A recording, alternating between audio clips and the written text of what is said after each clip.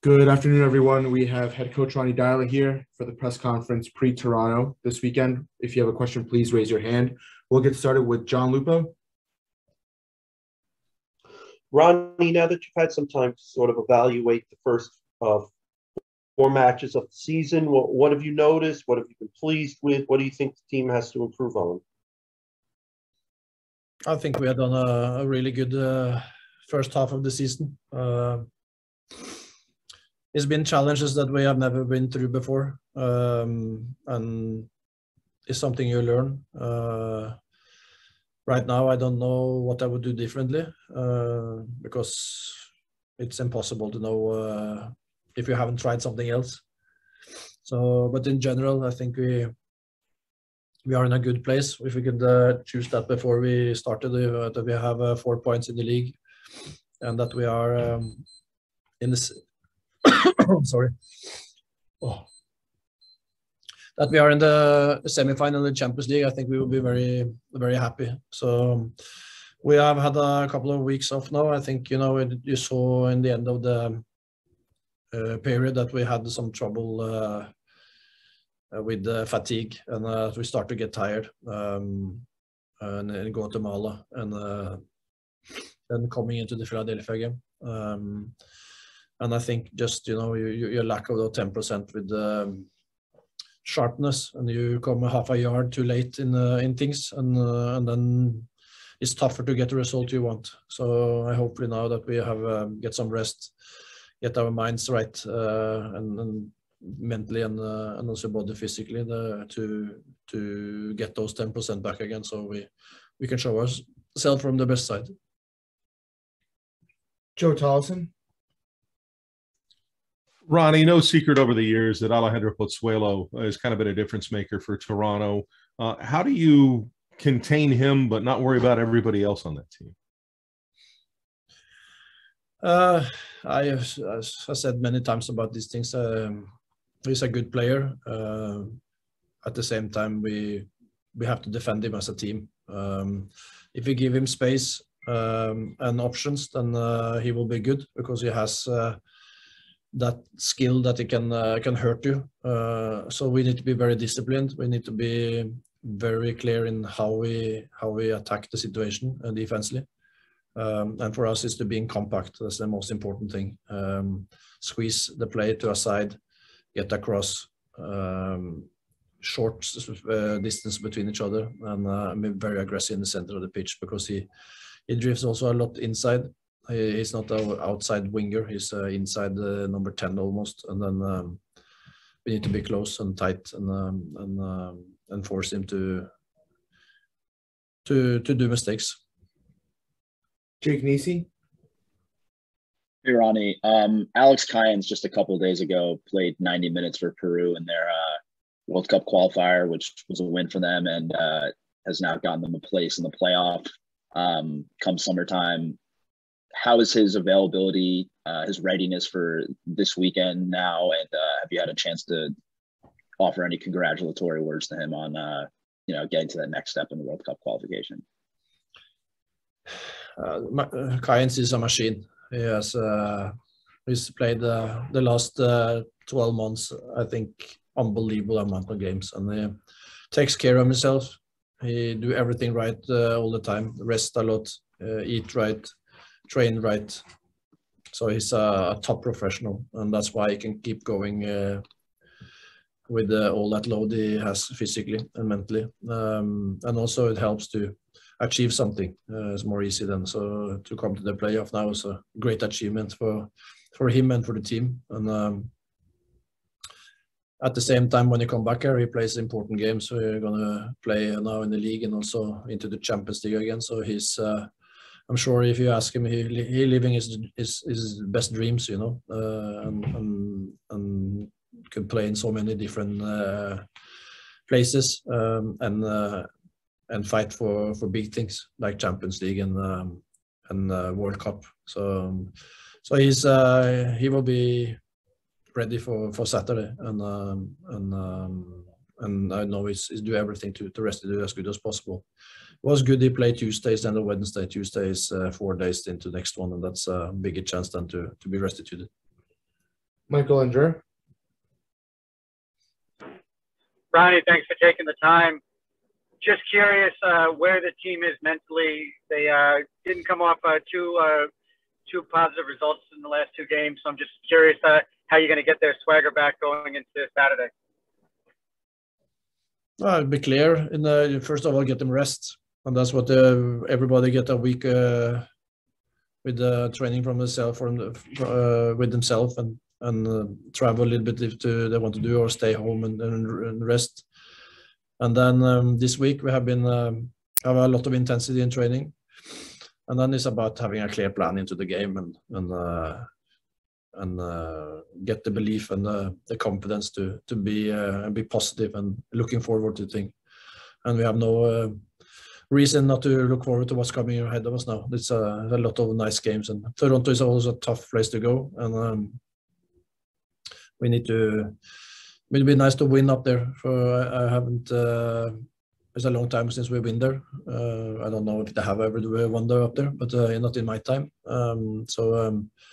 So hopefully we can go up there and perform at our best and get 3 points with us to Seattle.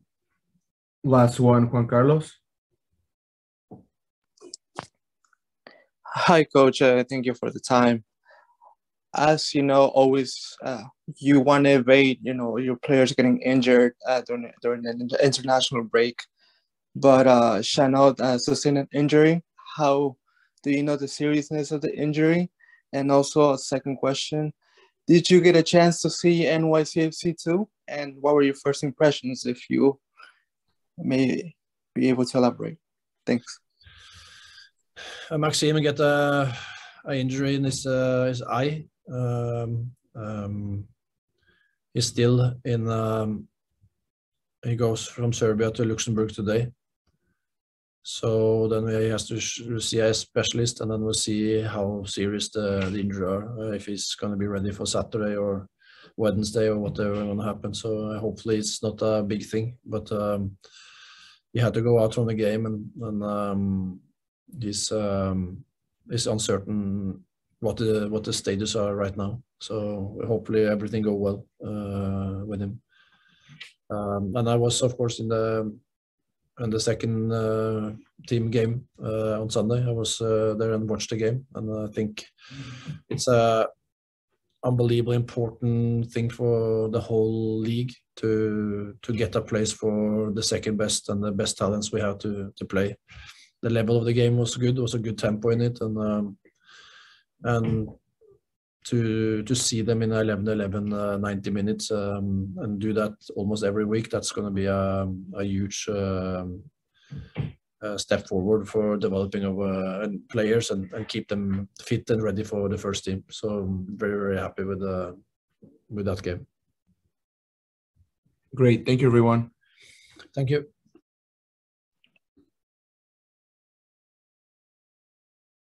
All right, good afternoon, everyone. We have Andres, Jasson here. We'll get started with John Lupo.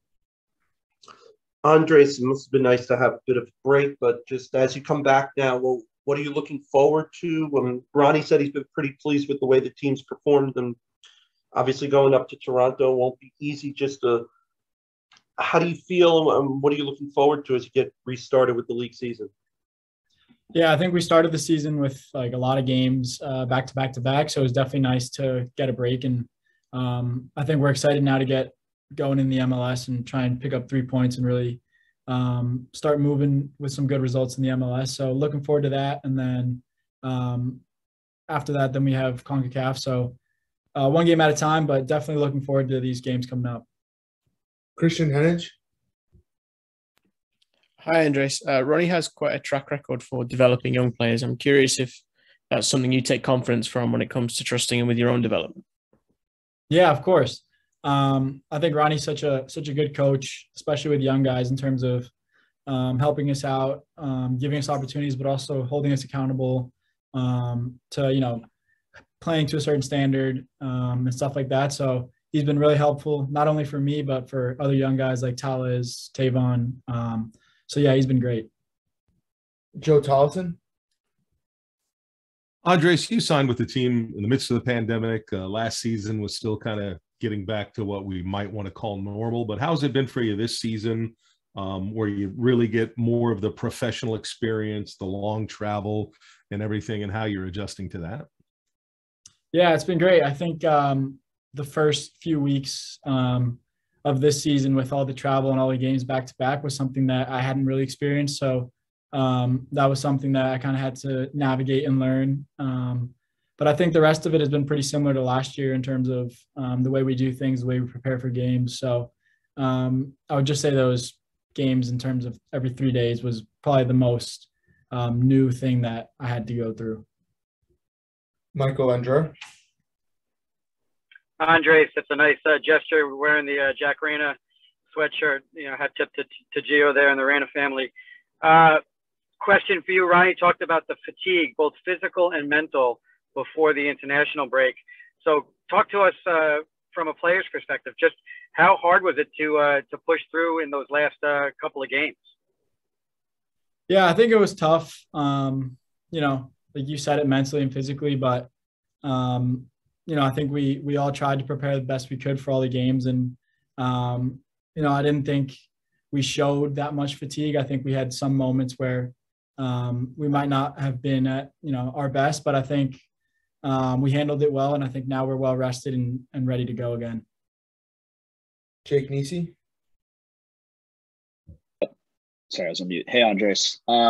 You've obviously played a bit of fullback this year, and Ronny's been complimentary of your performances there.